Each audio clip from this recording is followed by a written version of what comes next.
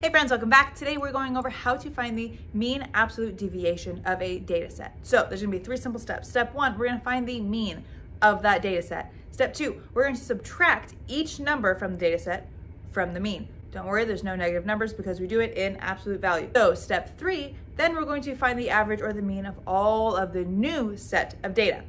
Let me show you what I'm talking about. Example 1.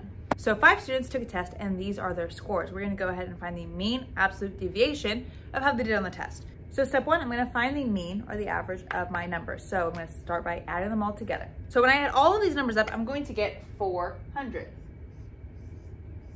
But now to find the average, I need to divide by how many numbers there are. So there are 1, 2, 3, 4, 5, meaning I'm going to go ahead and divide by 5. Even though it looks like a fraction, that means division. So how many times does 5 go into 400? That's going to give us 80. So that means 80 is our mean or is our average. For my next step, I need to subtract each of these data points from 80 in order to see how far it is from the average. But I'm doing an absolute value so that way we're not worried about negative numbers. So for example, if I have 70, take away that 80, I would normally get negative 10, but because it's absolute value, it just equals 10. So that means 70 is 10 spaces away from 80, which is correct. Let's do the next data point. So I have absolute value 75, take away 80. That's going to equal 5. Let's do 80. If I do 80, take away 80, that equals 0. And then I do 80, take away 85, that's going to give me 5. And then 90, take away 80, and that's going to equal 10. So step 3, I'm taking these numbers as my new data set and finding the mean again. So let's take this data set and find the mean. That gives me 10 plus 5 plus 0 plus 5 plus 10. Now, because we're finding the average, I'm going to divide all of these by how many numbers there are. 1, 2, 3, 4, 5. It should be the same as the original number. Now let's add and divide. So I have 15, that 0 doesn't do anything. So this gives us 30 divided by 5. And 5 goes into 30 6 times. So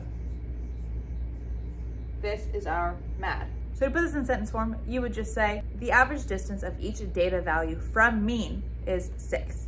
Let's go ahead and do another example. For our next example, we have 6 friends who ran a mile and tracked their times. We're gonna go ahead and find the mean absolute deviation of these times. Step 1, I need to find the mean. So let's add it up and then divide by how many friends? 6 friends. So when we add all of these up, we're going to get 51.9. Now there are 6 numbers, so we're going to divide that by 6.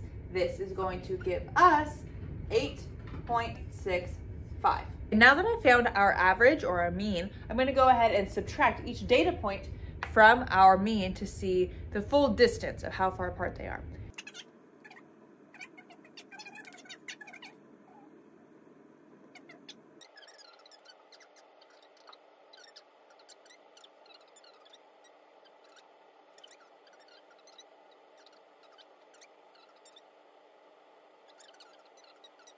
So by subtracting each number from the mean, I'm finding out how far they are from each other. So here's my new numbers: 0.45, 0.85, 0.85, 0.25, 0.45, 0.25. I'm going to put those together and find the mean of those numbers.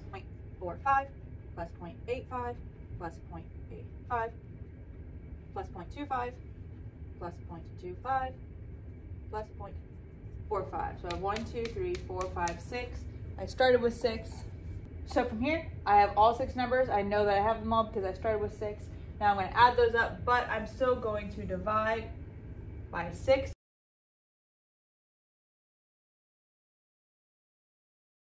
So I have 3.10, but then I need to divide it by 6 because it's that 6 right there. 5.16 repeating. Okay, so that means I have 0.516. Now I am going to round that to just be 0.52. So what this means is that each runner, their time was about 0.52 minutes away from the average of 8.65 as a whole. Alrighty, so there's a quick review of mean absolute deviation. If you liked the video or found it helpful, please give a big thumbs up. Don't forget to subscribe, and I'll see you in the next one. Bye, guys.